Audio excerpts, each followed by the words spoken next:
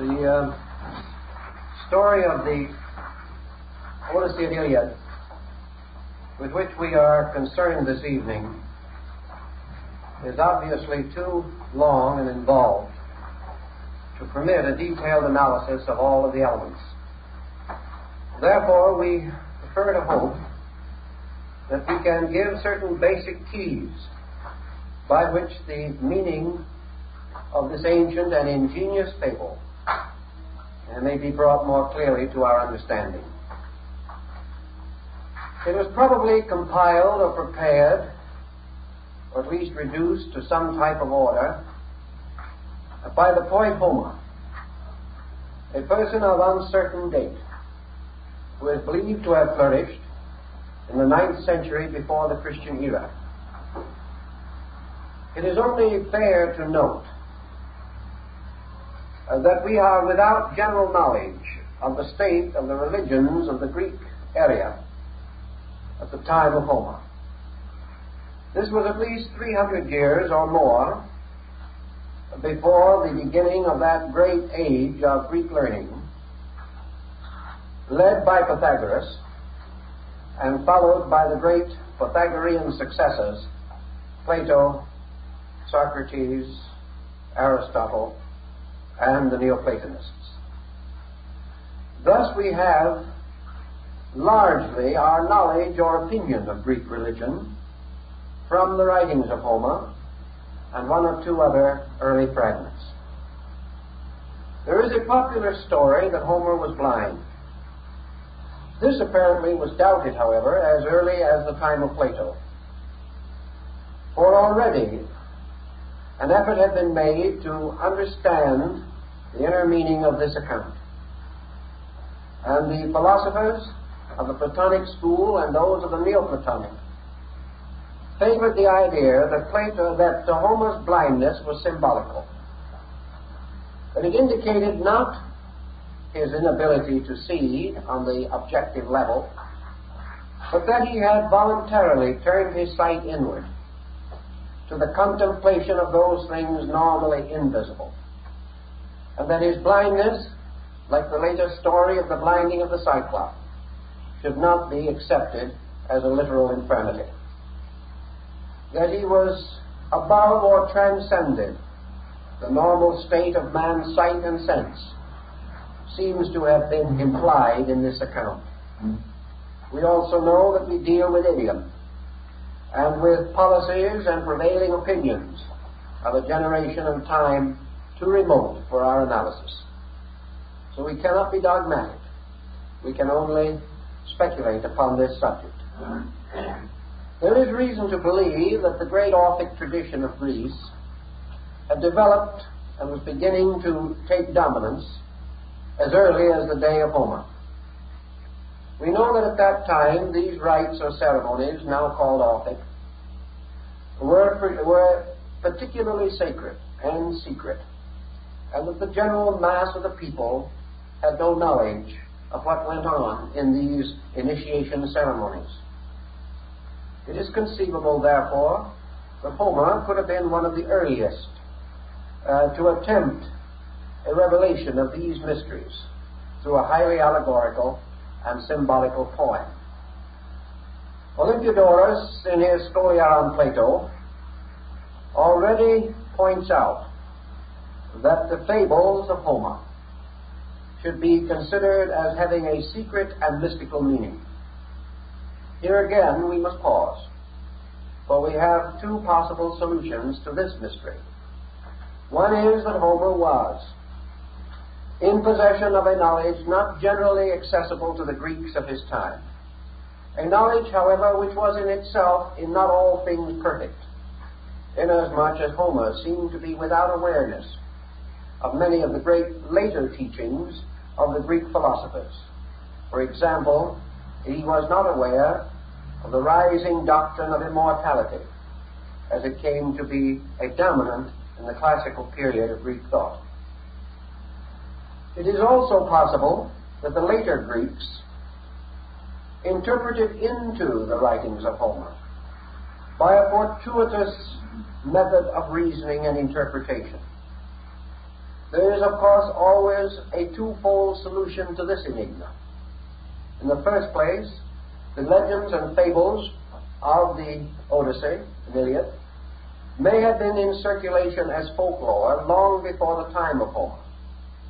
Folklore, as we realize, is a kind of waking dreaming of the folk, or of popular collective consciousness.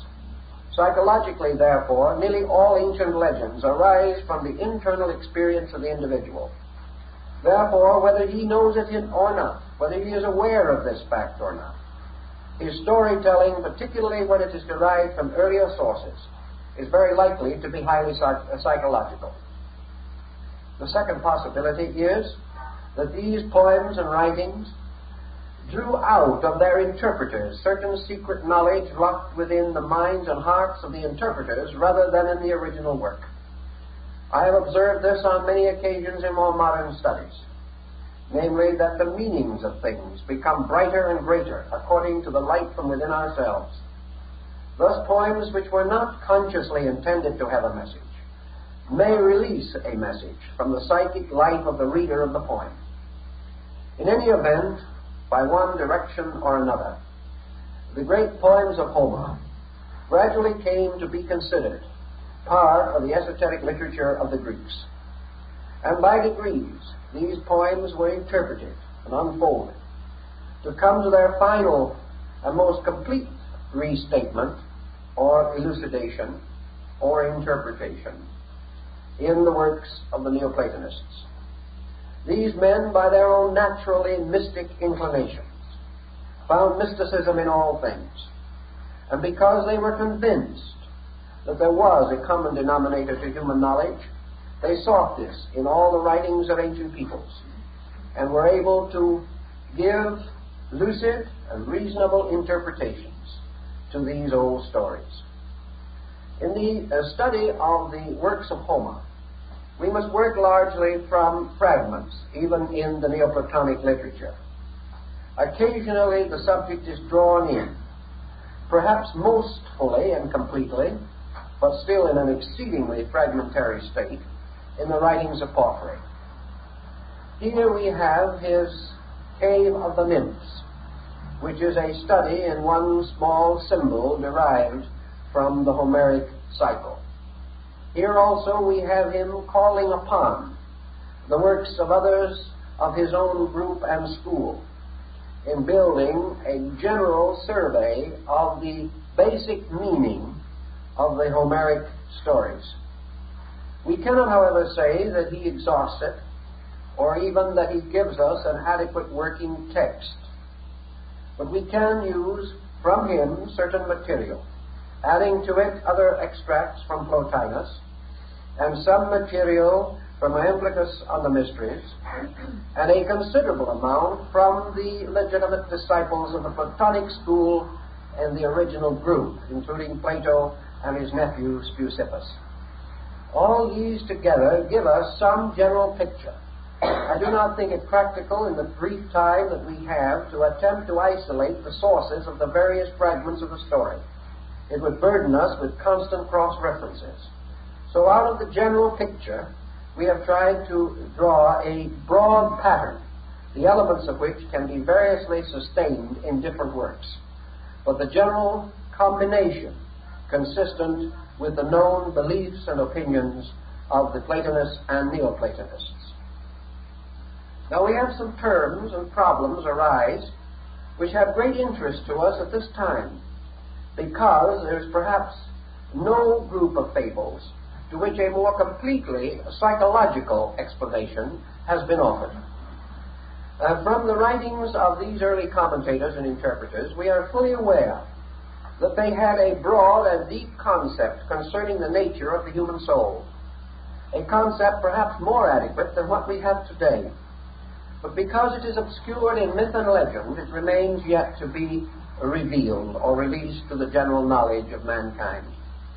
Sometime this must be done, because it is going to give us answers to a number of problems, particularly in the structure of man's mental and emotional life, problems which have not yet been adequately approached.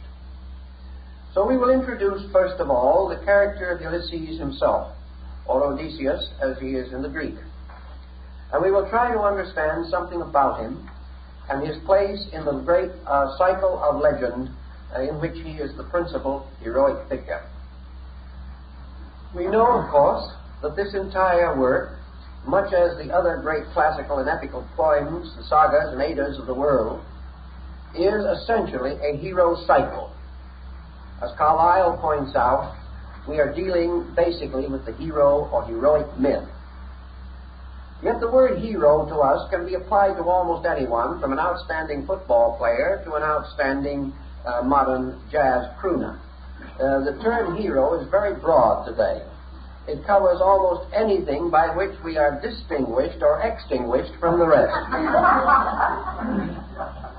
But in the Greek use of the word, as it was in classical times, a very strict and definite definition is implied. A definition which probably is without general usage at all today. The word hero by the Greeks was bestowed as a term or name for an order of souls, having a distinct and complete identity, separate from other souls. Thus we have in their concept of the orders of nature three particular orders of interest to mankind. These are the human allotment, as it was called, the heroic allotment, and the divine allotment. The human allotment had to do with ordinary and general humanity. The human allotment consisted of individuals who in their various activities were living and dying without a driving or natural or inherent purpose. The hero was a combination of the demigod and the superman. But the hero was regarded as a race or kind completely apart from man, as different from humanity as the angels of theology. He was a different kind of being. He was not merely a man who had accomplished some outstanding example of bravery or courage. He was of an order separate, a different genera. He was a creature, so that you could say of him that he was either human or heroic. And you had two distinct types of creature, types of being. Yet in the Greek mythology and symbolical philosophy, the race or order of heroes was like unto human beings in most conditions. Heroes could meet and mingle with mortals, and like certain demigods, possessed both divine and human attributes. Thus the hero might appear in society and might live an apparently normal life, but he belonged to a different polity, as the Greeks called it. The inclination of the pole of his psychic axis was different from that of humanity. That is one of the ways in which they expressed it. But it meant actually that as the temperature, flora, and fauna of a planet is determined by the inclination of its axis, so a different inclination would cause a different planetary environment, and a different kind of life would flourish upon it. This is the basic thinking. Now, above the heroic order was the divine order. The divine order, again, an allotment, which in this case had no relation directly with humanity in the sense of any common origin or destiny. The divine allotment was a race of beings inhabiting heaven. The human allotment, a race of beings inhabiting the earth. And the heroic allotment, a race of beings inhabiting a middle distance between heaven and earth. Or, as one of the Rosicrucian mystics of the 17th century, referring to the heroes or the adepts, said, they live in the suburbs of heaven. In other words, they have their own peculiar sphere. You can almost think of it in the terms of Dante, where we have the lower sphere, the Purgatorio, the Inferno, the middle sphere, the Purgatorio, and the higher sphere, the Paradiso. Well, in the Purgatorio would abide the heroic order between heaven and earth, between a divine and mortal state. And the word Purgatorio would give us the clue to it, because it means purging. and purging represented the cathartic discipline of the Greek rites, of mysteries, and of purification. Now, the heroic souls, having been established then as a kind of life apart, what distinguishes them from ordinary human beings as far as motivation and basic energy is concerned? According to the Greek concept, the hero is a person or a human being who has at some time, either in the present life or in a preceding life, made the final commitment of his consciousness to the process of growth. In other words, it was the dedicated person who had already seen the star and set his course toward it. This course might be slow and might be one of great difficulty and time, but in the hero, the wheels of life have reversed their motion, and whether he has gone far or only a little way, he is returning to his Father's house. In other words, he has consciously consecrated himself to growth. He is no longer living merely to the gratification of the whims and passing fancies of external life. He has a motion, a pressure, a dynamic within himself by which he is being moved throughout all of the ensuing cycles of his existence in a direct and positive motion toward the fulfillment of his essential destiny. This, then, would be the simplest, basic definition of the heroic state. Now, as we approach the story of Ulysses, we come to another division that has to be immediately recognized also, namely that the Greeks represented or recognized three kinds or steps or levels in the heroic department of existence. They therefore classified their heroes as pertaining to a Jupiterian, Neptunian, or Plutonian allotment. In other words, there were three kinds of heroes. And we learn from the opening parts of the Odyssey that Ulysses was a hero of the Neptunian allotment. In other words, his great adventure, his struggle, everything practically concerned with him has to do with the sea. He is making a long water journey. And when it seems that he is almost going to be victorious, then Neptune, the god of the sea, turns upon him and attempts to destroy him. Ulysses, then, is said to belong to the Neptunian allotment or polity of the heroic order. This means that Ulysses was a hero of only moderate attainments. For in the actual description or discussion of the heroic state, the Plutonian hero is one whose achievements relate only to excellence on the material level of life. In other words, the conscientious, the dedicated, the truly well-intentioned statesman or warrior, the great general, who is fighting for a cause he believes and for the good of his people, but must necessarily use destructive means, may account for a certain lower level of heroic effort, because he is a hero as far as his own understanding permits, and he is certainly divided from that mass of human beings who will fight and run. He is not going to fail in his purpose. He may give his life for his country. He is giving everything that he has and knows. Therefore, he is entitled, under certain conditions, on certain levels of attainment, to be considered as belonging to the Plutonian order of heroes. This is the lowest of the allotments. Now, the Neptunian hero is the second allotment. And in this allotment, according to Olympiodorus, is to be included those who by their heroism save themselves. Now, this is a rather interesting and rather complicated pattern, but it gradually evolves. You'll remember in the story of Ulysses, he alone finally reaches home.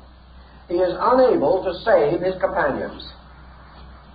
Therefore, he achieves in himself a certain heroic destiny, But in this destiny, he has the gravest difficulties in accomplishing his own salvation, and he is unable to contribute to the salvation of others. This causes him to be considered of the Neptunian allotment, for other reasons which we will also mention. Now the highest, or the Jupiterian allotment of heroes, the highest order of heroic souls, is composed of those who by their heroism contribute to the preservation, redemption, and illumination of others. This was the highest order of the heroes. And Plato and his commentators, describing this, allot such persons as Hercules to the higher order of heroes. Also Pythagoras and many of the great scholars and leaders and sages and teachers, because they achieved not only their own enlightenment, but contributed to the general enlightenment of others, and caused other souls to enter into the path of heroism. Therefore, the great world teachers and sages and saints and prophets and patriarchs, who not only helped themselves but led their peoples to a higher level of integrities, they would be considered of the greater order of heroes. So these were the three allotments which were recognized at that particular time. These allotments again bring into consideration three levels which are related also to the heroic state. We've already mentioned in Neoplatonism a concatenation or ladder of ascending powers, values, virtues, and things of that nature. The Greeks assigned to the three orders of heroes also three orders of powers, of which the lowest order, or the Plutonian heroes, were moved by the power of opinion. Those of the Neptunian order by the power of sense, and those of the Jupiterian order by the power of imagination. So we have three powers here peculiar to these orders of heroes. And we learn from this assignment that Ulysses was a hero on the level of the power of sense. Therefore, we begin to see that the entire story of his journey has to do with the problem of sensation and with the development of the sensory perceptions of man and the conflict between the sensory perceptions and the internal psychic instincts. Thus we have, to a degree, given you an orientation on Ulysses. What he actually represents in the fable is a soul that has already been dedicated to the path of progress, that he belongs on the level of the god Neptune. Therefore, that his problem carries with it the level of sense, and that this level of sense in turn implies generation. In other words, Neptune, or the principle of water, is the principle of generation.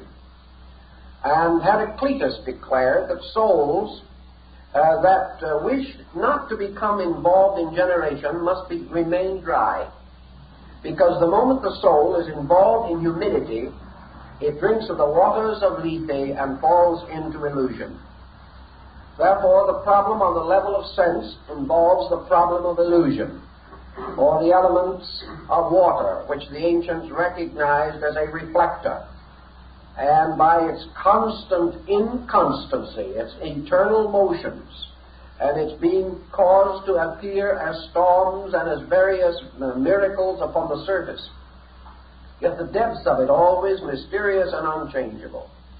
The Greeks decided that it was a symbol of sensation and a symbol of the emotional sphere of man, which could so easily be riled upon its surfaces, and yet the depths of which could not even be explored.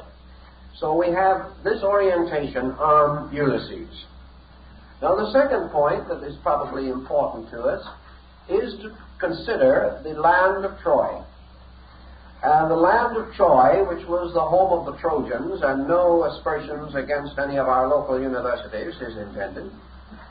The land of Troy was originally the land of Ilium, over which ruled old King Priam and all his glories and his powers. The word Ilium comes from Elos, which means slime or mud. It is the primordial ooze, the mysterious substance from which life originated in the beginning, as we find in the Phoenician history of San Chronaephon. It is therefore the primitive matter, the ilium. And in the story as it is unfolded by Homer, Troy is the symbol of matter. It is the symbol of the material bodies of things, their forms and natures and all that have to do with these matters. In the story as it is told, you would naturally expect the Grecians, who invented the fable, to be favorable to themselves in the interpretation of its meaning. Therefore, the Grecians, representing their country as a philosophic state, or as a great intellectual world, regarded their expedition against Troy as being the symbol or proper symbolism of an expedition of the mind against matter. They held that it was the conflict between intelligibles or internal knowables represented on the intuitive level and the material or external life of the individual. Thus the struggle was that between mental energy and form, the struggle of life and matter, spirit and matter, the struggle of soul and body, or whatever polarity you wish to consider. Now the subject of this little difficulty that occurred in the times of Homer was Helen, or Helena, the moon, a lunar divinity who is said to have been of the order of Venus. Now Venus and Helen, who was her more or less objectification, is described by the Neoplatonists as the symbol of intelligible beauty. Now we've discussed in our last evening's discussion something of Plotinus on the beautiful. So we should begin to understand the concept of beauty as it was understood by these philosophers. Helen, therefore, does not represent mortal beauty, but the archetype or the pattern of the beautiful. This pattern which is captured by matter and rescued by mind. The two armies which struggle for control in the story of the Trojan War. Therefore, Helen is archetypal order, or archetypal natural manifestation, the geometry of the universe, the inevitable harmony of the essential laws of the universe themselves. These laws are taken away or abducted or are placed in a material situation in which their beauty, their wonders, their sublimity, their integrity, and their justice are no longer noticeable, visible, or acceptable. Therefore, an expedition led by the mind is sent forth to rescue man's understanding of these principles. And we have, as Plato points out, a very good analogy in the simple fact that through understanding, man discovers the beauty of God.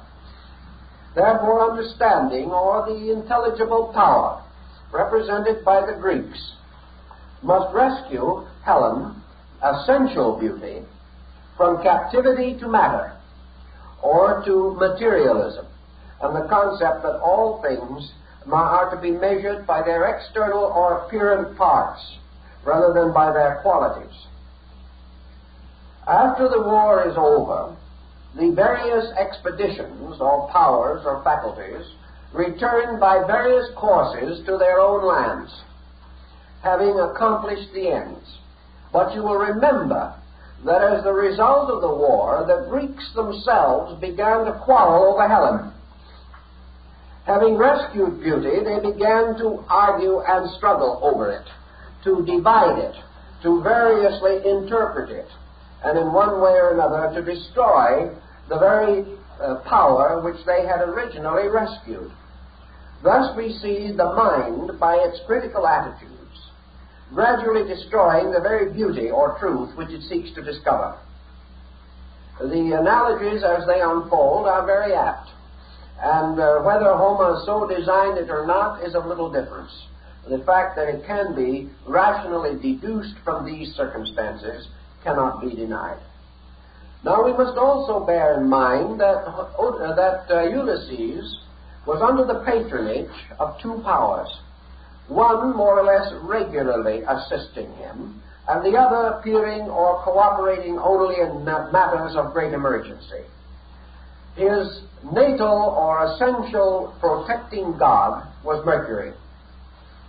And Mercury, as the messenger of the gods and as the symbol of intellect, was constantly assisting him to extricate himself from difficult or even tragic circumstances.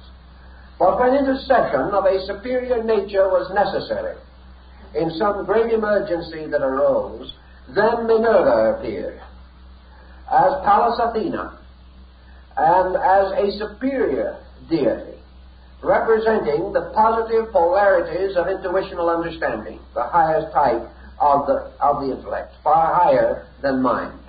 Therefore, Minerva, or inspiration, or the power of divine mind, was an emergency available to him. From the time of the end of the war itself to the return of Ulysses to his own far distant native land, we have a story which is the Odyssey of man himself, the great story, the great tragedy of man. And in estimating the various elements of it, we will try to point out a few of the outstanding symbols, because these symbols become increasingly luminous as we proceed. Our hero is therefore one who has achieved to the middle order of heroes. He has achieved to the challenge or power of the sensory universe, and his entire adventure or experience relates to the gradual dominion over sense and the release and directing of the next higher faculty, which is creative imagination, or, as the ancients considered it, the beginning of the intuitive or inspirational power. He would not achieve fully to this, but when he reached his native land, where he would find the shrine and symbol of his aged father, he would then be ready to be elevated toward unity with the higher order of heroes, the Jupiterian allotment, which was concerned primarily with the highest forms of intuitive inspiration. He was returning to claim a larger destiny, which he had to earn through victory over the limitations of his own nature. Now, the sensory world, as it was understood and known to the Greek philosophers, was a world which resulted in the polarization of the psychic nature in a middle distance between a spiritual and a material state. In other words, in a strangely symbolical meaning, the Greeks recognized that the hero was almost the true human being, but that man, as he knows himself now, cannot truly be human until he is born again through the mystery of the heroic attainment. Thus, the hero represents the integrated human person in whom the psychic nature is in equilibrium. To attain this equilibrium, the psychic nature must resolve its own conflict and achieve a moderation within itself. This moderation is achieved through disciplines, and these disciplines are either cathartic disciplines or those disciplines for the complete and positive possession of the internal nature itself. Ulysses, having achieved the potential power of attaining psychic equilibrium, must then find himself suspended like the line in Faust, twixt heaven and earth, dominion wielding. Sense, according to the ancient fable, is that which draws man downward into an objectivity, or causes him to be bound by matter. Sense, therefore, is the flowing of energy, or of the libido, toward objectivity, and toward the embracing of the objective world. As Narcissus, seeing his shadow in the pool, sought to embrace it, fell and was drowned. That power by which the psychic nature is caused to ascend or rise toward the gods is the theurgic power of the soul, that power which causes it to verge away from matter and towards divine things. And to achieve this, the internal faculties of consciousness must be awakened. Between these two extremes, or inclinations toward motion, is the equilibrium of the soul itself in its proper state, or in its most natural and suitable state for man. That is, in a middle distance, in which it may still have certain association with matter, but also has a certain association with the divine world. Now here we introduce another group of characters who become very interesting to us out of mythology, and they are called the sirens. Now, poor Ulysses had a great deal of trouble with them before he got through with his strange and wonderful journeys. But according to this theology, the sirens are also divisible into three orders, because each one represents the call of energy to a level. The human being, living on a psychic level of integration, is tempted by one order of sirens to fall into materiality.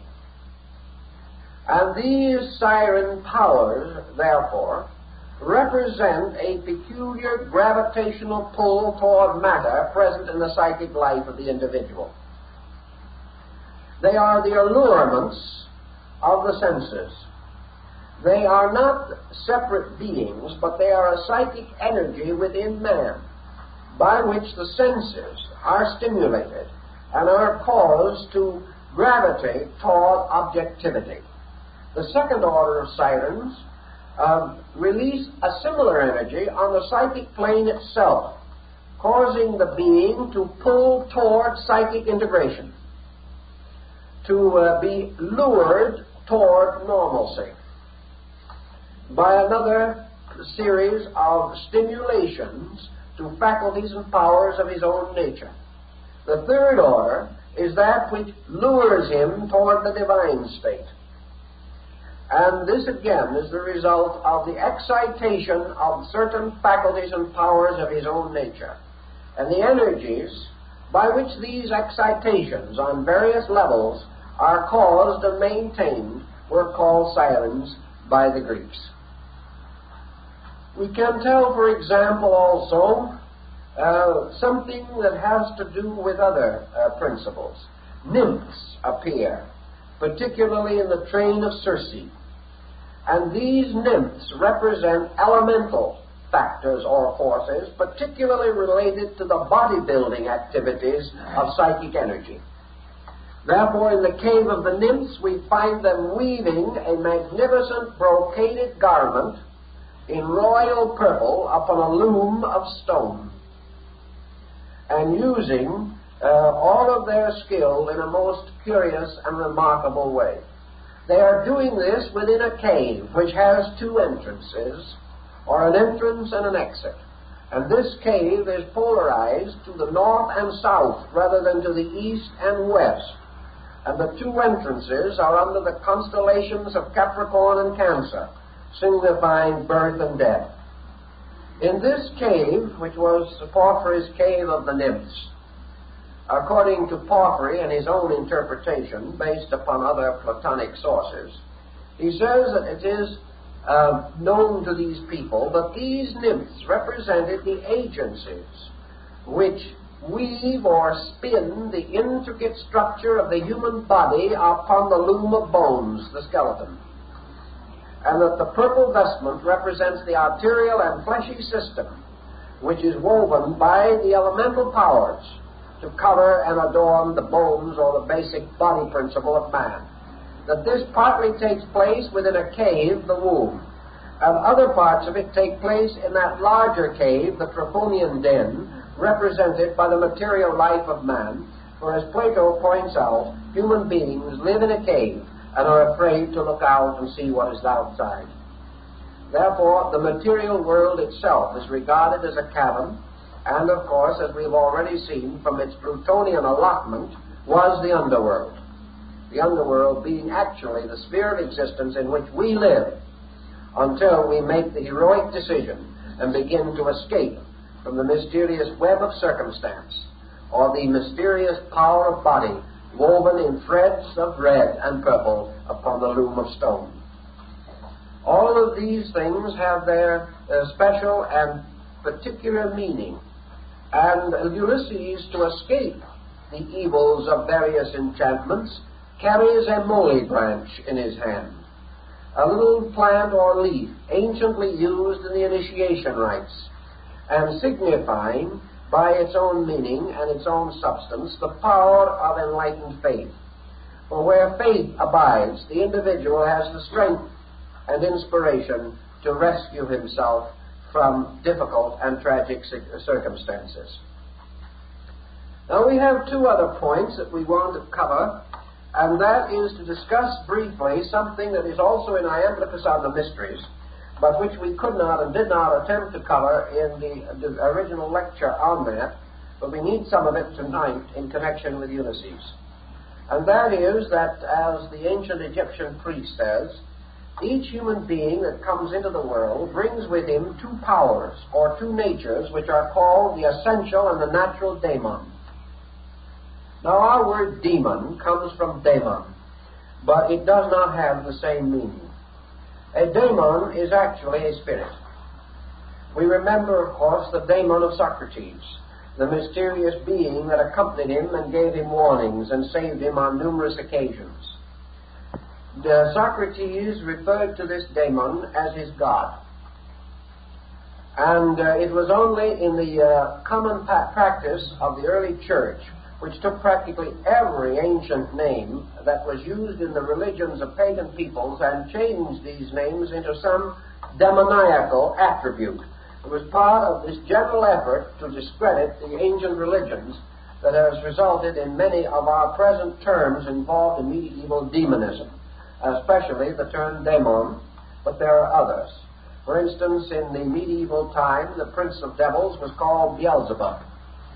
The word is simply Baal-Zebub, which means in Babylonian, my lord who sings, and was a name of the god Baal, and is closely associated with the two figures in the Egyptian desert, which we call the singing Memnon. They have to do with the voice, the sweet voice of the god Baal in the ancient Babylonian mythology. Pandemonium, of course, which is another word we did ill to, simply means the dominions of the god Pan. And Pan was not by any means an evil spirit, but a nature god, a shepherd, and one who had to do with the normal and natural problems of husbandry and wife, of life in general, of marriage, fertility, and things of that nature. Thus Pan became the prototype of our modern devil, but had no such meaning in ancient times. In the same way, Lucifer, Lux Pharaoh, the light bearer, was part of the original story of Prometheus. All of these stories and fables have changed with our beliefs, and demon is one of the words that has gotten into trouble. But in the original meaning, it simply meant an attending spirit. It was not some evil being like the Mephistopheles of Faust. The natal daemon, according to the Egyptians and the Neoplatonists, was much like what the church later called the guardian angel. And we know by a study of church theology that the doctrine of the guardian angel is not canonical, but it has certain precedents and certain privileges because it is said to be of the mind of the church. In other words, it is acceptable, but not a compulsory doctrine. But the guardian angel, or the idea of a protecting spirit that comes into the world with us, was, of course, heavily known and believed by ancient peoples. The essential daemon, as distinguished from the natal daemon, represented a higher power, a power that remained aloof and separate from the particular life of the individual, but continued with him throughout all lives and into eternity. The essential daemon and the natal daemon, therefore, were described by Plotinus and the other Neoplatonists as those parts of the soul. The natal daemon, that part of the soul which extends into incarnation or embodiment. And the essential daemon, the oversoul of Emerson, or the anthropos, the part which does not become involved in body. And of course, in the interpretation of Ulysses, it is stated that in the advanced stages of the heroic state, the essential daemon and the natal daemon are reunited and become one, and are no longer separate, because those parts of the soul which extend into body regain their awareness of their own essential origin and are once more conscious of the essential daemon or oversoul. Now, in the story of Ulysses, we come upon an interesting example of the study of the natal daemon on the heroic level. Now, the soul flowing into corporeal existence, staggering according to the description given by Apuleius in his fable of Cupid and Psyche, loses its natural and beautiful motion and becomes, as it were, intoxicated. It has taken upon itself the waters of Lethe, and soul has entered into body as into a prison. And the body, as Plato says, has become the sepulchre of the soul. Or as the same philosopher describes another place, the soul is locked within the body as the oyster is locked within its shell.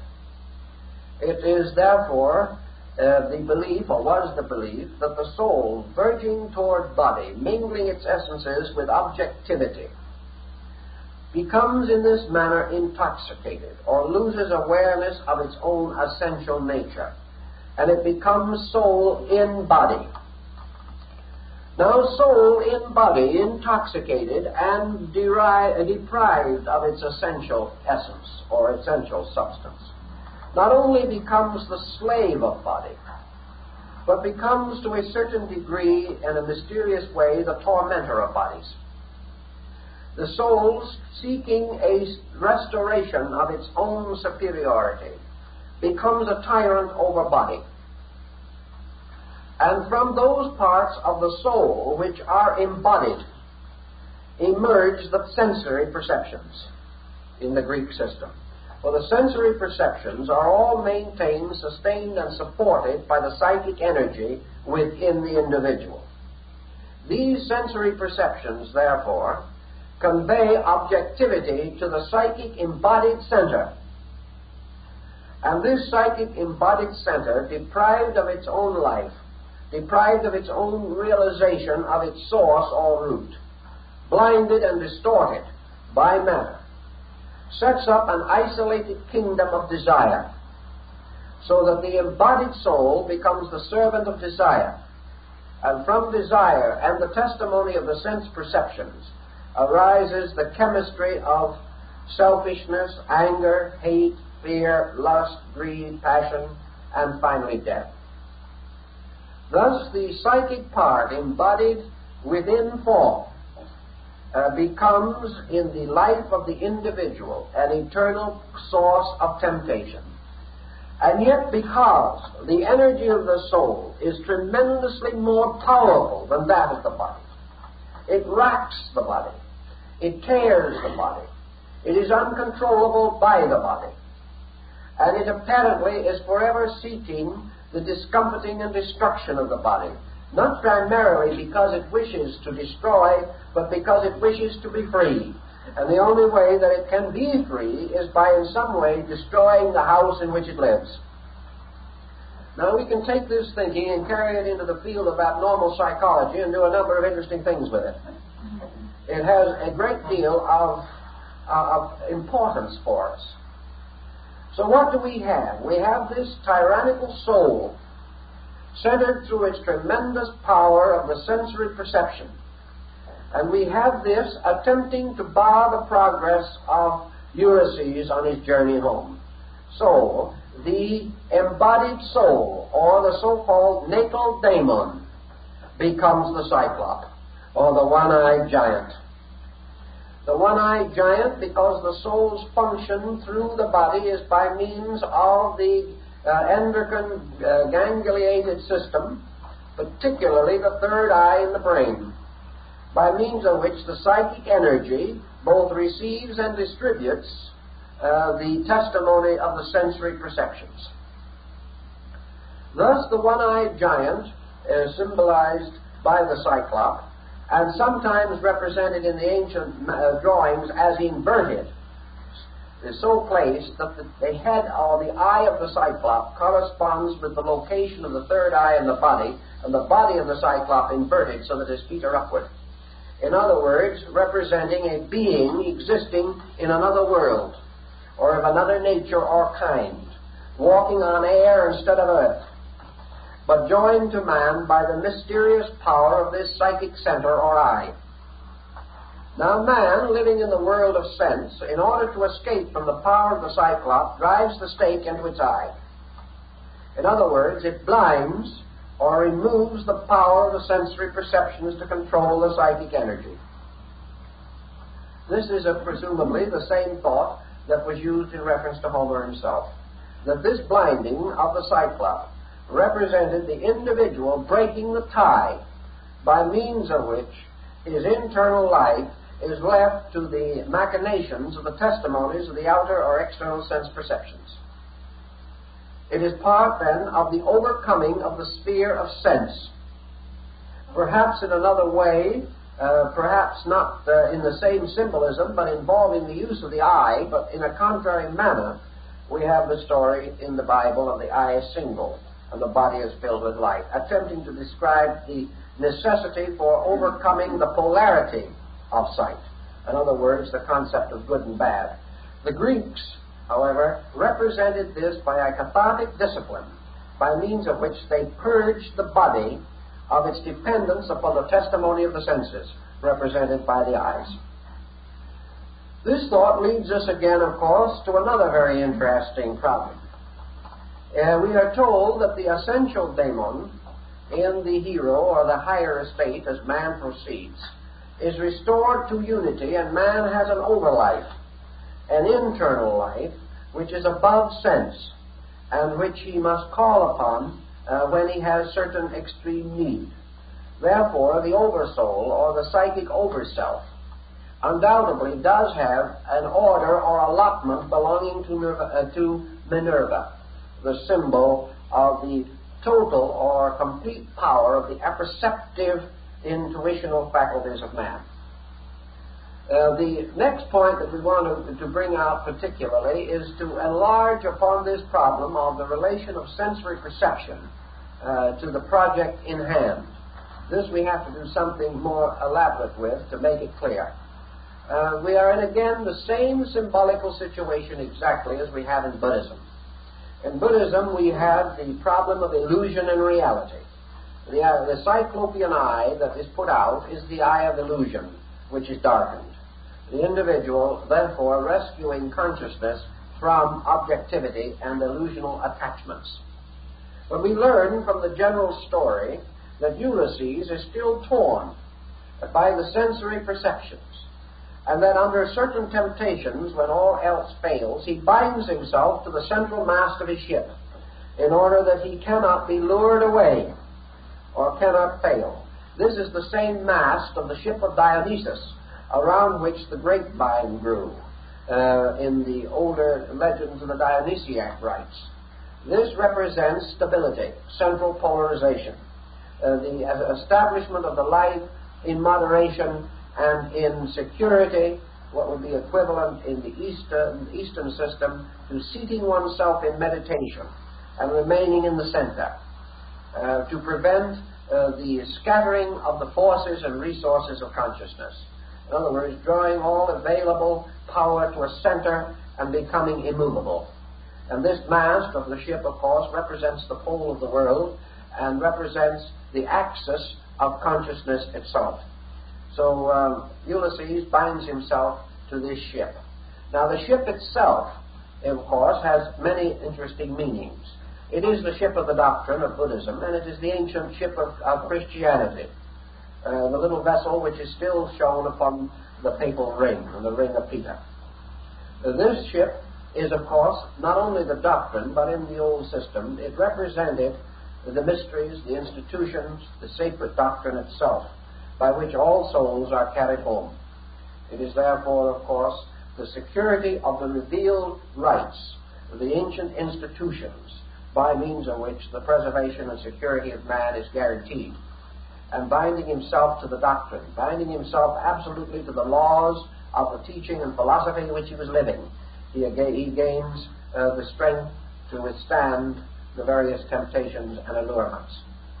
Now, at one time in his wanderings, Ulysses comes to the land of the Lotus Eaters, and there he has one of his most interesting experiences.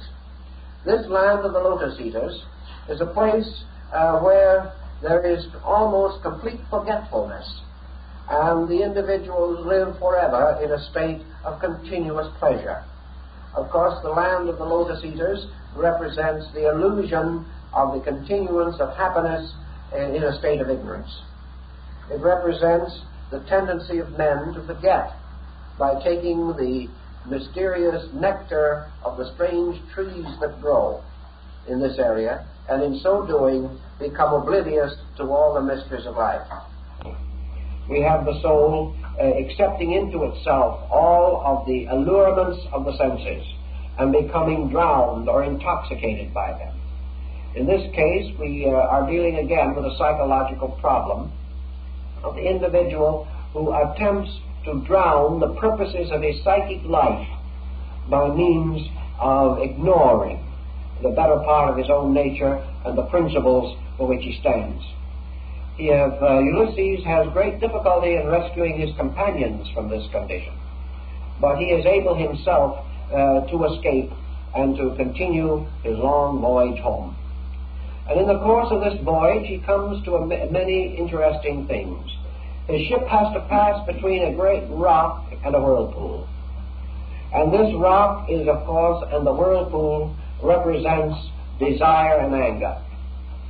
The desire meaning attachments to the past, attachments to a state inferior to himself, or unreasonable ambitions concerning his own future condition.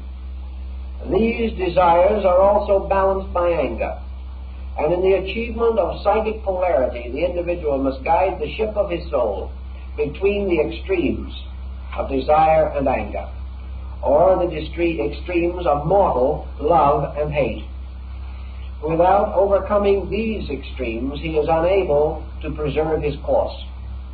So each of the journeying adventures of Ulysses have to do with the gradual regeneration of his powers and his motion little by little away from darkness and ignorance and toward the achievement of his heroic destiny, the destiny for which he had dedicated himself. The most dramatic and pictorial and probably the outstanding episode in the entire story is the adventure of Ulysses with Circe the Enchantress. Circe the Enchantress is a delightful problem, and it's right in line with our most immediate problems and the destiny of man today, because now sense, or the sense powers, have come head-on into imagination, represented by the sorceress. And imagination is not, of course, a being outside of man, but an excess within himself. Imagination is man's instinctive tendency, when working with the early structure of the psychic life, to exchange excess as an escape mechanism physically with imagination as an escape mechanism emotionally or psychically. By imagination, of course, Circe is able to transform all of the attendants of Ulysses into beasts.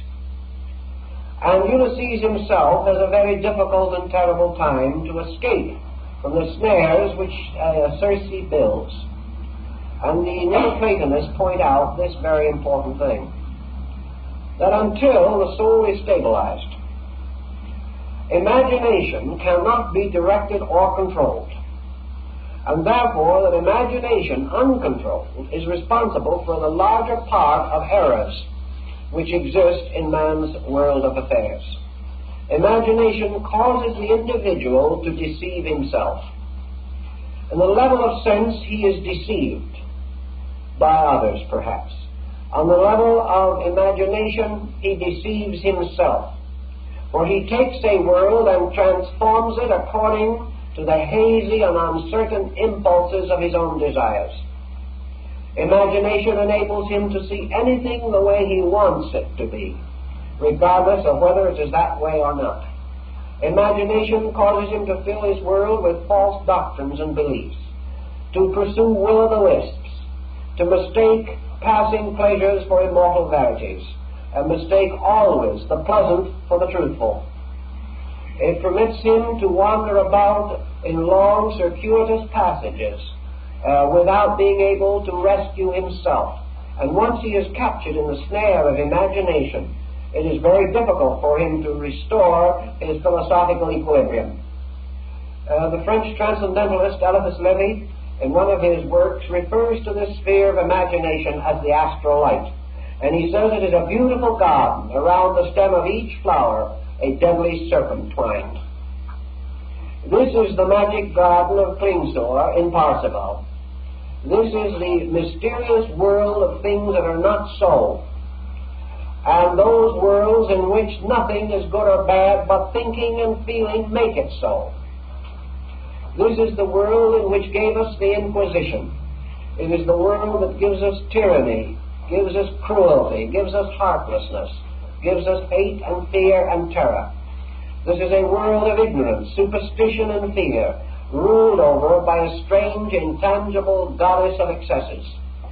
This is Circe, the enchantress, which is nothing more or less than man's undirected use of the imaginative power of his own soul. This imaginative power is under the ancient guardianship of the lunar principle. Therefore it ebbs and flows, waxes and wanes like the moon. It passes into eclipse and casts a strange, mysterious light upon the world. It transforms the objective realities of day into the strange, subtle, intangible, often confusing shadows of night. It rules with a strange silver light over all things.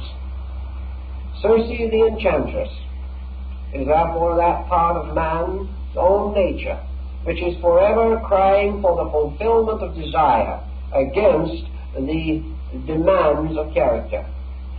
And in this case, of course, there is a greater illusion added, for man can convince himself that what he wants is good for him. He can also convince himself of many errors about himself.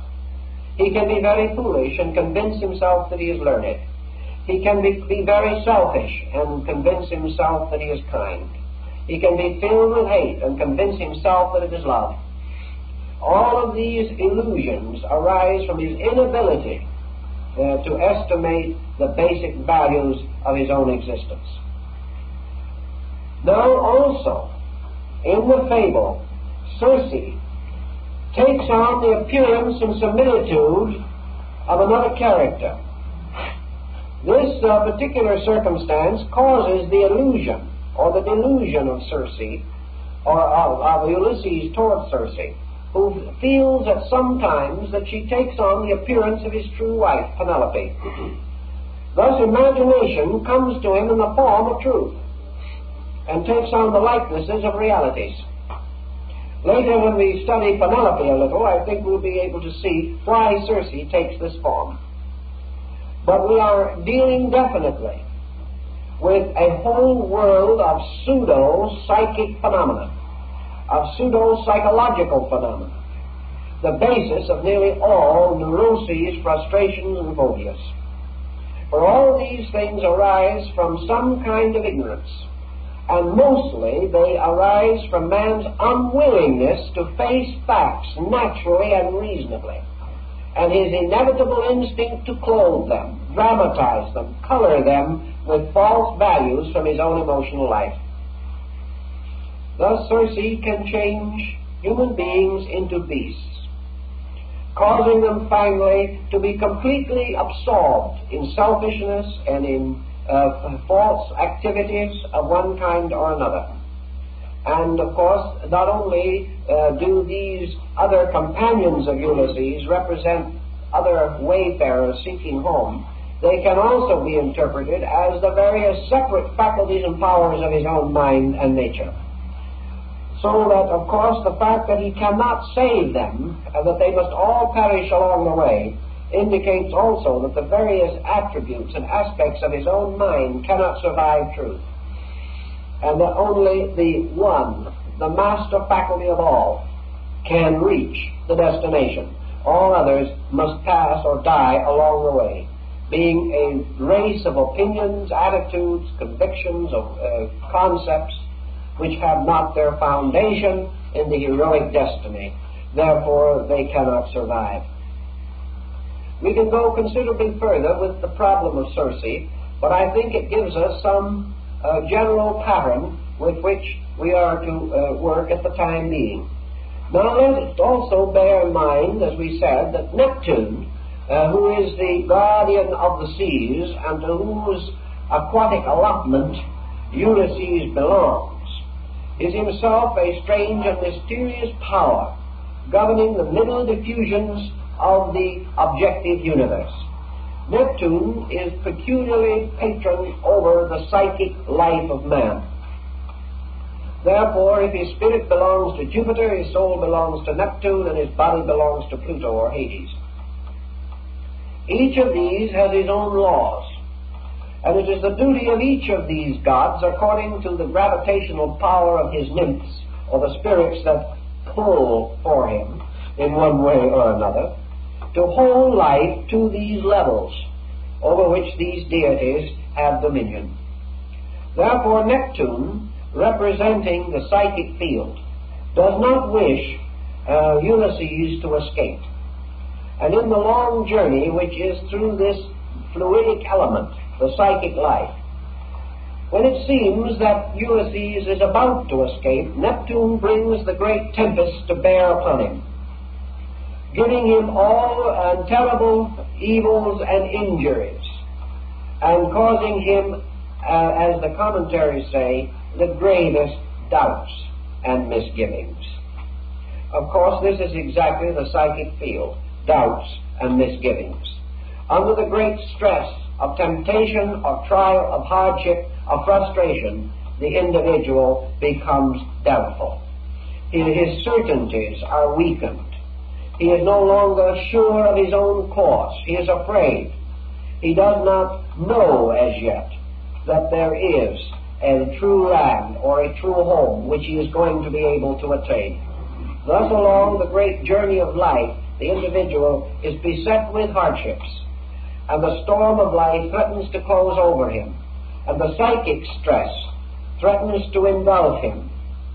And in this emergency, which is the greatest that he must bear, Minerva appears, giving him the guidance of heavenly wisdom, giving him the internal experience of security, bestowing upon him the vision or the internal participation in reality. Minerva therefore brings with her, so to say, the mystical experience, the sign, the proof, the evidence that the powers of darkness shall not prevail. And thus strengthened, Ulysses is able to escape the wrath of Neptune and to continue on his journey home. Now, of course, the great sea trip is of the journey home. It is the journey across the middle distance between matter and spirit. Now, if you remember in your concepts of ancient philosophy, and we've discussed them so many times, I think you can reconstruct the picture, that the three worlds, heaven, earth, and hell, spirit, soul, and body, were represented by the ancients as three elements, fire, water, and earth.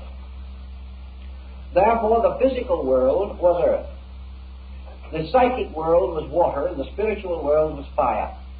And these were in the forms of almost concentric orbits, with the earth represented in the center, surrounded by the zone of water, and that surrounded in turn by a zone of clouds and fire. This threefold division of the world, represented by fire the causal sphere, the source of life, by matter the world of effects or bodies, and by water the intermediate distance. Plato says that souls descended from the Milky Way and fell into humidity and finally into the bodily form of the earth.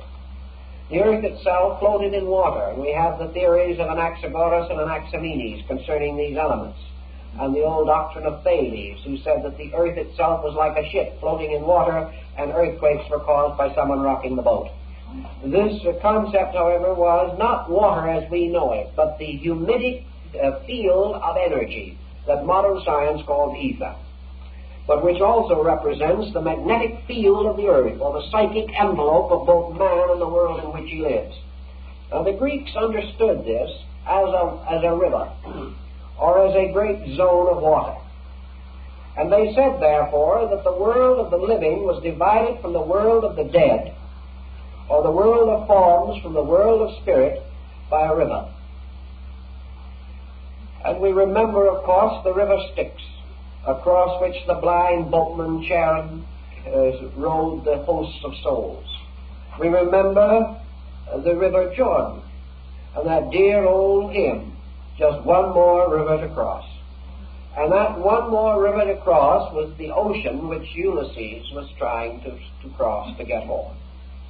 And, of course, the same good old thoughts in the hymns tell us that we shall gather on the further shore, that we shall all be together after we cross the river. We recognize also the mysterious sea which surrounded the Midgarden of the ancient Nordics, and in this great ocean slept the great serpent, the Midgard snake, and storms were caused by the motions of this snake at the bed of the great sea. We also have many, many accounts. Remember the great heroes of antiquity, the seamen. Remember that all the instructors of mankind are said to have come out of the sea. Remember that man, it is believed, himself came out of water as a material creature, crawling out of the sea in some prehistoric age, and still with certain rudimentary organs remaining within his body to indicate that once he was a creature of the sea. So life crawling out of sea was formed crawling out of the psychic field which enveloped the earth.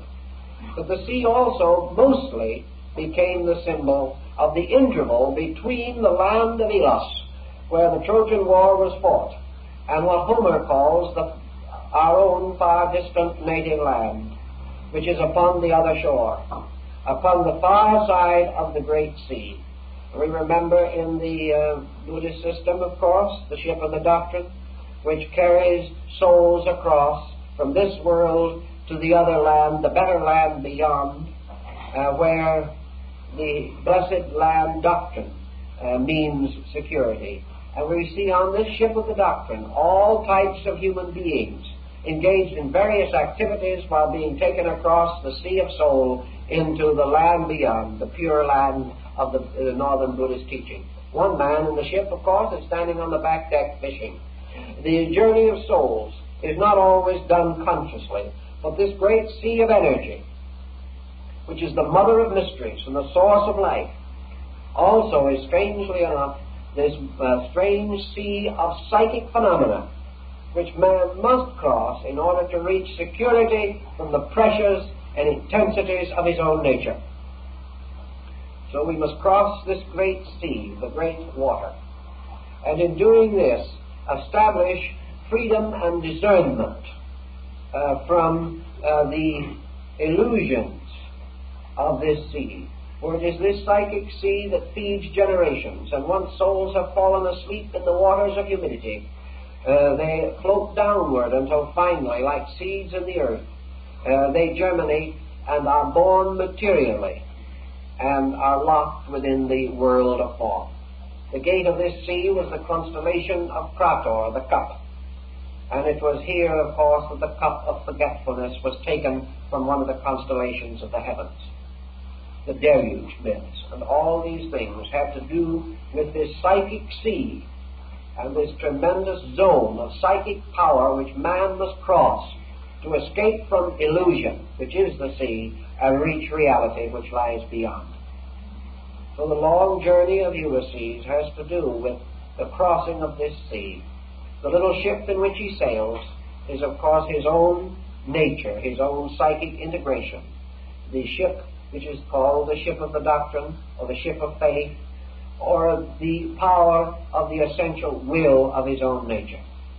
Now, in one of his adventures, Ulysses would have been lost had he not been able to grasp a ragged fig tree that grew alone on the edge of a cliff. And the ancient legends tell us that the fig tree was the symbol of the human will, which was called upon in emergency also, and gave the individual the strength to survive the damages and dangers of this hazardous journey that he must take. Now let us pause for a moment and consider the conditions in Ithaca toward which Ulysses was returning. And we have a very interesting and remarkable picture of his faithful wife waiting for him at the end of the journey. Here we find Penelope, who has a very difficult problem on her hands. It is believed that her husband is dead, because no word has been had of him for a great length of time. And a number of ambitious suitors of one kind or another are making bids for her hand and favor. They all profess great affection for Penelope, but actually they are all seeking only the authority and power which this little kingdom will bestow if they can marry the widowed queen. Now Penelope is apt in subterfuges herself, and is nearly equal to the occasion, for she has decided that she will weave a tapestry, and that she will give no answer to these suitors until the tapestry is finished. So whatever she weaves each day, she takes out again at night, so that the tapestry is never done. Now, this is a very nice symbol, especially when Porphyry tells us in simple words that Penelope is wisdom. Wisdom, of course, is the mysterious thing, the mysterious person, the mysterious being to whom Ulysses is striving desperately to return. All of his adventures and all of his difficulties are due to the fact that he cannot find his way home. He is in an enchanted world, the world of his own psyche. And to rescue himself from that and finally penetrate on to his own land has taken a great and terrible time. And along that way he has had some pleasures and many misfortunes, and he even found a friendly king, Knowledge, who helped him to outfit a ship. He had all kinds of experiences, but what he is trying to do is to get back to wisdom, which is the thing that has always been most necessary. Now, wisdom represented by Penelope is not worldly wisdom as we know it, but what the Neoplatonists termed essential wisdom. It is the wisdom of theurgy itself. It is the wisdom of the great power, which the attainment of which is the perfection of the heroic state. When Ulysses can get back to Penelope, he has completed his journey. He has then fulfilled what was called his Neptunian allotment. He has completed his journey in the middle level of heroes, those who must first save themselves. And so to achieve this, he must return and find Penelope. Now Penelope, as wisdom, is having a difficult time with a number of ambitious persons who wish to marry her. Not for her own sake, but for the power she will bestow. And even back in those early times when life was far less complicated than it is now, the Greeks declared that the mysterious, selfish, hateful, unpleasant, and ambitious suitors of Penelope represented worldly knowledge, all of them trying to be married to wisdom, or more correctly, all of the materialistic arts, sciences, philosophies, and religions. Everything that for its own good, for its own advancement, was seeking for skill, knowledge, and power. Therefore, Penelope, as wisdom, was being courted by all who claimed or desired to possess her.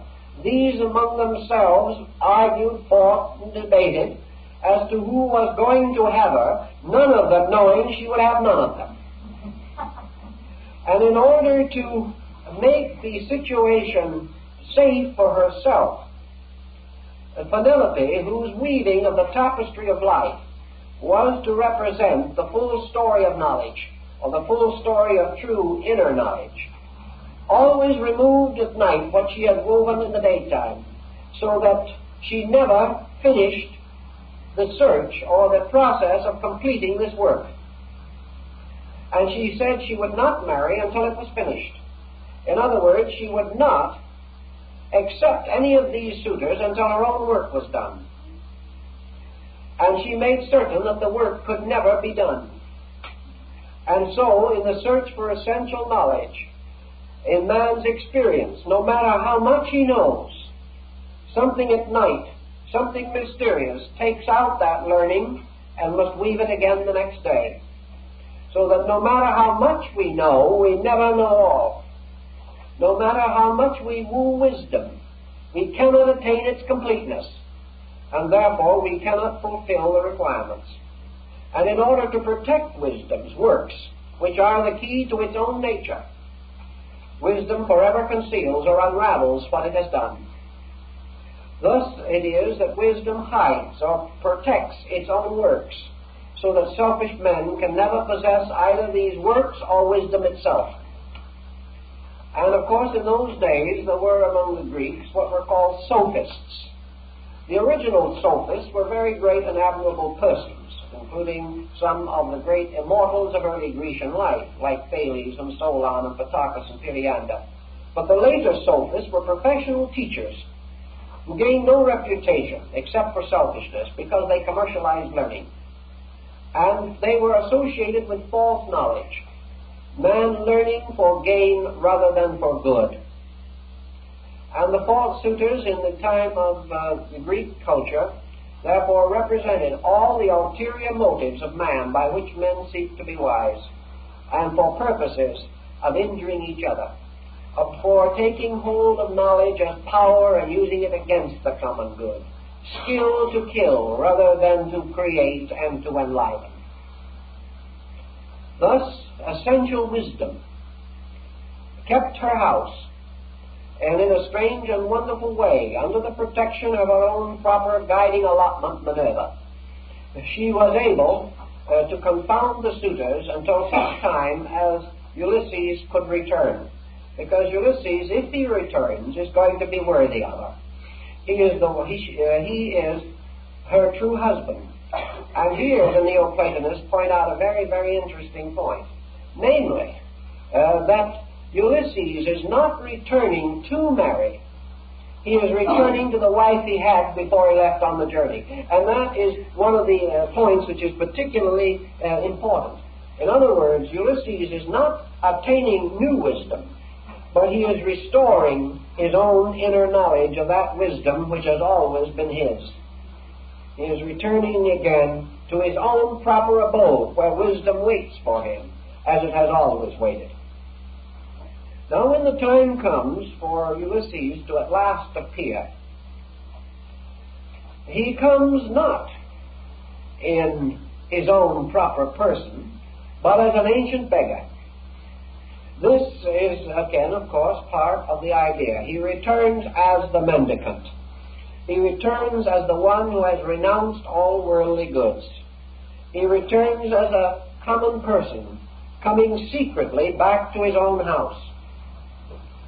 And the only one who immediately knows of his coming is his son, who is able to recognize him. And in Telemachus we have a symbol which the Greeks also greatly emphasized, namely that the son, which represents the works or the achievements of the father, recognize their own cause or their own source, but no one else does. And then he is given the bow and arrow, which has been held and stored for him since he departed, the bow and arrow which no one but himself can use. And with these shafts and arrows he slays all the suitors, destroys them. And the Greeks say that in so doing he achieves actually the final overthrow of all the dissonant elements of his own soul, that he overcomes all the errors and illusions which are within himself, and he also penetrates and scatters all false concepts concerning wisdom. He destroys the false suitors of wisdom. But there is another interesting peculiarity of this fable, of which much is made, namely, that when Ulysses returns home, and even after he has slain the suitors and regained his original appearance and estate, Penelope does not recognize him immediately.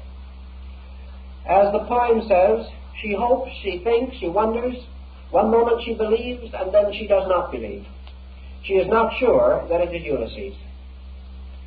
Now, the answer to that in the Neoplatonic doctrine is that essential wisdom, which resides within the higher psychic life of man, has been so separated from the lower personality that when man, through experience and trial, returns to wisdom, wisdom does not at first even recognize the being who went away.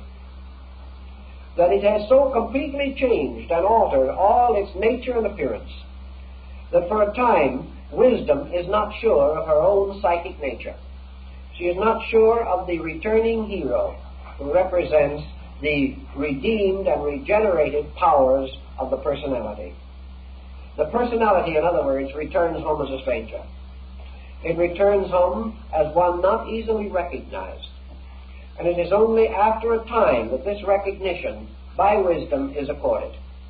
Now, if we study the Neoplatonic concept of wisdom, we shall also understand a little more of why this is true. Wisdom representing the anthropos, or the higher parts of the oversoul, with their intuitive powers. This does not and did not descend into matter with the extension of its own objective psychic nature. Therefore, the psychic totality of man is not necessarily informed as to the appearance and nature of the personality dependent from it. Therefore, when the objective being returns to psychic totality, it may not immediately or evidently be known. It is not that which departed. It is a different and a completely changed being with which wisdom has no immediate association or contact, but to which wisdom is finally restored and united in a full and complete understanding. Part of this allegory also occurs in Lawrence's work of the 18th century, The Adventures of Common Sense, where wisdom plays an important personified role in that work also. Now also in the Odyssey there is another intimation, that when Ulysses returns to his own homeland, his own psychic nature, he also then seeks the shrine and mystery of his ancient father. He goes further, but there's not too much about this, but there is just an intimation that he is seeking for his father, and he goes alone to seek his father. And this aged king, the ancient king, whom he seeks, is itself a very wonderful symbol. It is distinctly stated that Ulysses goes alone to visit this lonely king. Here we have the definition given by Plotinus of what constitutes the mystical journey. The journey of the alone to the alone. And in the closing parts of the Odyssey, we have this almost completely stated in the Homeric version. By this we mean that Ulysses is not only now completing the heroic cycle of Neptune, but is now about to join with the cycle of his old and venerable father, who is above, who rests in a superior state. In other words, he is then ready to progress into what is called the allotment of Jupiter. He will then, his next allotment will then be that having redeemed or perfected his own nature, he will then pass into the highest order of heroes, those who live not to save themselves but to save others. When he returns and searches for his Father, he bids in that way for the next step or the next allotment from the gods in the heroic order. It means that at that time he has perfected or completed his own life cycle. Now there is also no doubt in the world that the story can be regarded, and perhaps was at some time regarded, as a religious or ceremonial pageant, and that it may well have been performed as part of the state mysteries of Greece during the period of the rise of the Orphic Dionysiac tradition. Under these conditions, of course, Ulysses becomes the eternal candidate seeking initiation into the mysteries. Ulysses passes through 12 distinct adventures which correspond to the 12 labors of Hercules. And also these represent the passage of the sun through the 12 signs of the zodiac. Thus we have an astronomical mythos which is repeated also in the Arabic fable of the story of Sinbad the Sailor. The adventures of Sinbad are undoubtedly based upon Arabic impressions of the Odyssey. The story, of course, is also rather strongly set forth in the parable of the prodigal son. It is checked and rechecked in the story of the book of Job. All of these legends recur among different peoples. In the story of the prodigal son, the son goes down to the flesh pots of Egypt and wastes his substance in riotous living, and then he returns home. And when he returns home, for him the fatted calf is offered up, because the dead is alive, the lost is found. And this return to the Father's house, which is also contained in the Gnostic hymn of the Robe of Glory, all represents the journey home on one or other level of mankind. The Ulysses story is called heroic because it is archetypal. In other words, the difference now becomes philosophical on another level. The personal story of any person's journey home, to the degree that it is personal, is human. But your scriptural writings and your great epical works are archetypal. They are not the story of a person. They are the story of emotion involving all persons. They are the story of a state which must be attained by all human beings. Therefore, they are archetypal. They represent a path that all must follow, or many at least must follow. They are no longer, therefore, the stories of individuals, but the stories of prototypic beings. Therefore, they are called heroic. They are heroic because the key to them is the key to the regeneration of whole orders of life. In this case, the key to the regeneration of humanity. You will observe also that in these rituals, whether it be in the story of Ulysses or any other, we do not have any embodiment of the power of evil. We have always the journey home representing the conquest of the psychic polarities of the self. All of the agencies involved, even including Minerva, Neptune, and Pluto, are all within the individual. They are all levels of being within his own consciousness, which makes the entire subject very highly psychological, and teaches very distinctly that man's conquest of self is the supreme achievement in the light of nature. The Odyssey covers many things. One other which we would like to mention because of its great interest, and that is the story of the descent of Ulysses into Hades. This is part of one of his adventures. And he goes down into the underworld, and there he perceives certain terrible and sad spectacles. He perceives there the results of psychic pressure. The underworld, as described by Ulysses, becomes therefore the proper symbol of a sphere of extreme neurotic conflict, a sphere of complexes, frustrations, and neuroses. All the beings in these underworlds are repeating blindly and continuously some symbolic action associated with the difficulties or the conditions which caused them finally to come to this sphere of darkness. Thus this underworld represents the zone of man's subconscious or unconscious life. And Ulysses, descending into it, finds these symbolic excesses.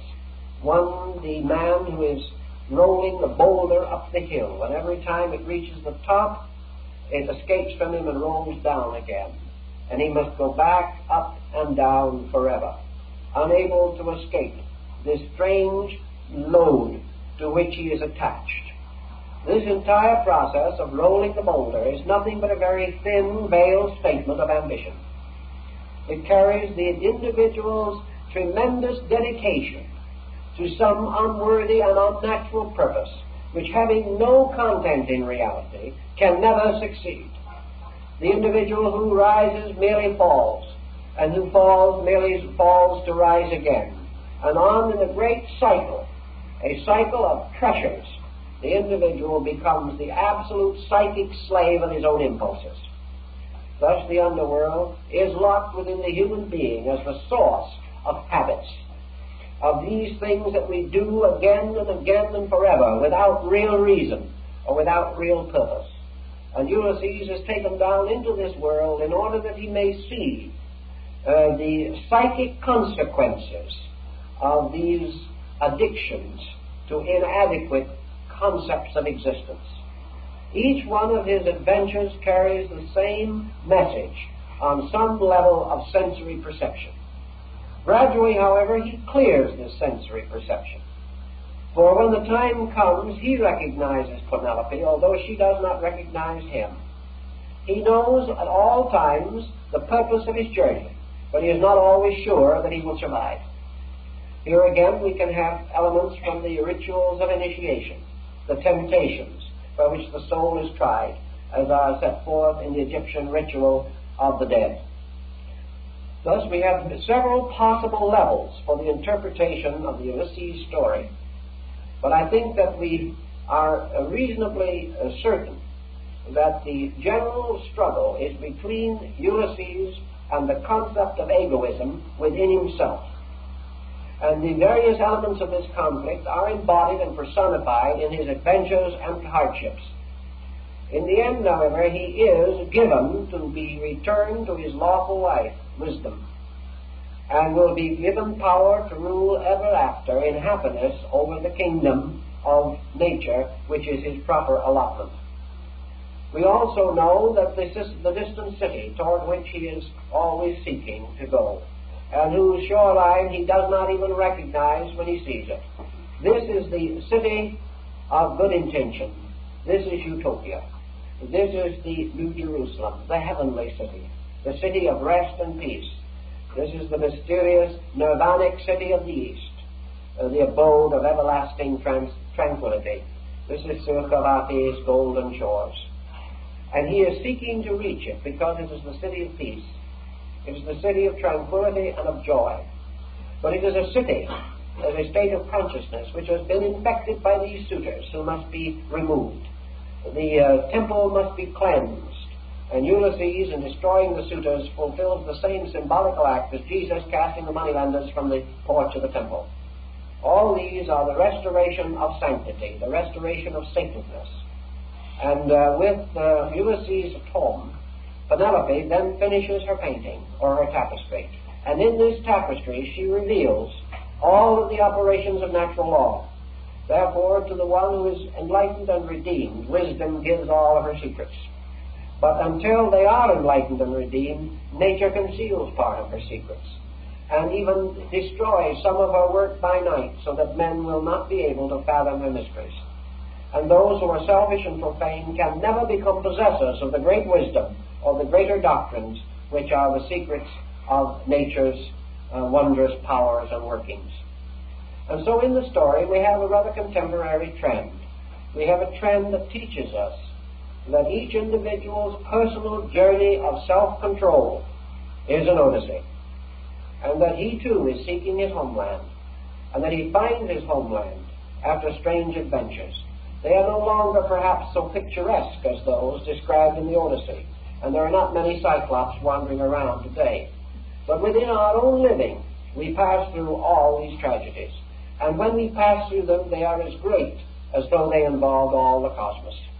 And the giants of selfishness that we must slay are not less in stature than the giants of ancient times. It is, however, a qualitative victory, one in which the strength of self over circumstance, as Plotinus calls it, is the key to man's internal peace and security and his ultimate re-identification by theurgy with the eternal wisdom of the Father. These are the principal elements of the story, and by aid of these keys, I think you could read the entire work with a fair degree of comprehension. And that in so doing, you would then be thinking as the Neoplatonists thought, thinking with Plato and the others, that this fable is a thinly veiled account of each man's journey to that land which is his true home. And in that thinking, then, I think we probably have done about enough for this evening.